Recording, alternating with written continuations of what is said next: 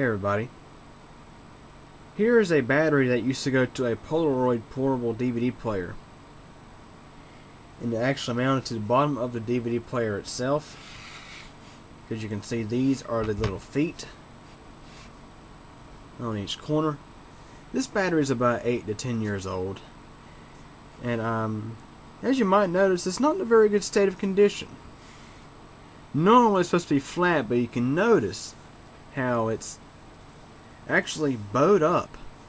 It's bulging out on the edges. This is a lithium-ion polymer battery, also known as a LiPo battery.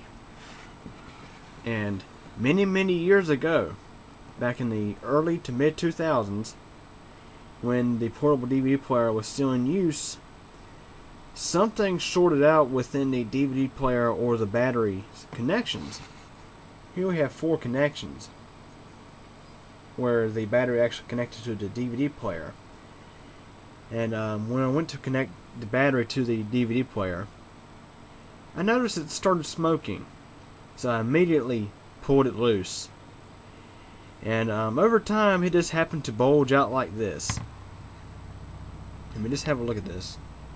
Get turned on its side so you can actually see. It's really bulged out.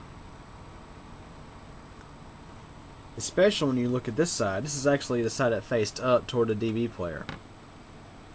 It bulged out so bad that it popped out one of the screws. Anyways, here's a look at the spec label.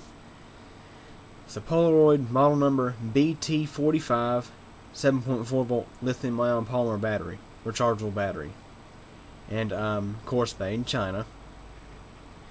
And it has all these caution notes right here. It says danger of explosion if battery is incorrectly replaced only with the same or equivalent type, and blah blah blah.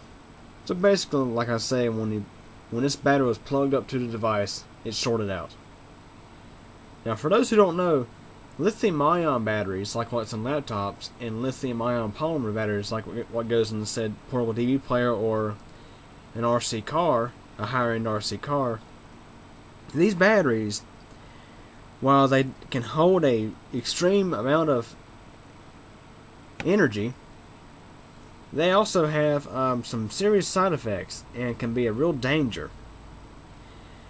Of course, most lithium-ion batteries do have circuitry within the battery itself, or at least in the battery pack you'll have circuitry, like let's say in a laptop, you'll have circuitry in there that monitors the battery temperature and protects the battery from being discharged too far.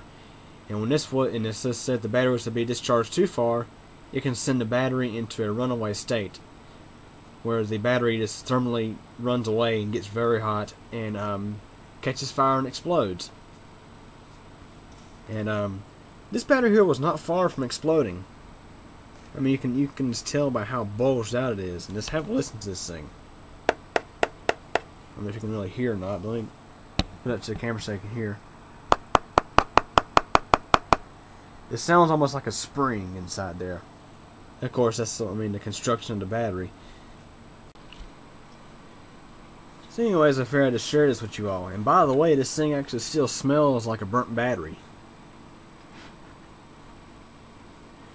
Anyways, this if you're using something with lithium-ion batteries or lithium-ion polymer batteries, also known as LiPo batteries, be careful, because if they don't have the proper protection circuitry in place, these things can explode and be very violent. Not to mention a real bad fire hazard. This one nearly did catch fire. It didn't actually catch fire, but it came close, as you can tell by how far it's bulged out. Anyways, any questions or comments? Feel free to ask.